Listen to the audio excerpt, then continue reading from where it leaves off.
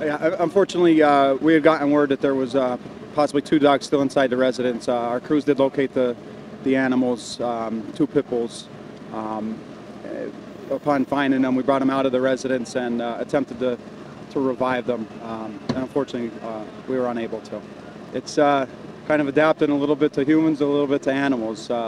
Some of our guys have been trained with the animal rescue due to the fact that they've been attached to various units with Homeland Security and the different task force, technical rescue task force and stuff like that. So we have a little bit of a knowledge of pet rescue.